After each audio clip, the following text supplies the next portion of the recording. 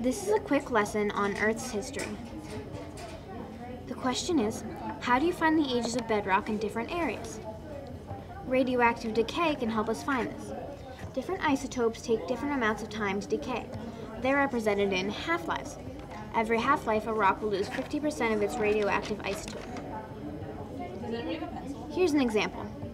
A rock is 50% carbon-14 and 50% nitrogen-14. This means one half-life has gone by. This chart shows us the half-life of each radioactive isotope. Because we're talking about carbon-14, one half-life is 5,700 years. This is how we determine its age. Here's a way of understanding half-lives. This circle represents the full rock or fossil.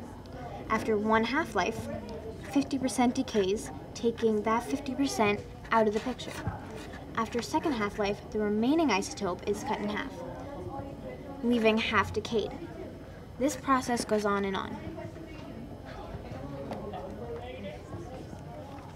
That's a brief lesson about Earth's history.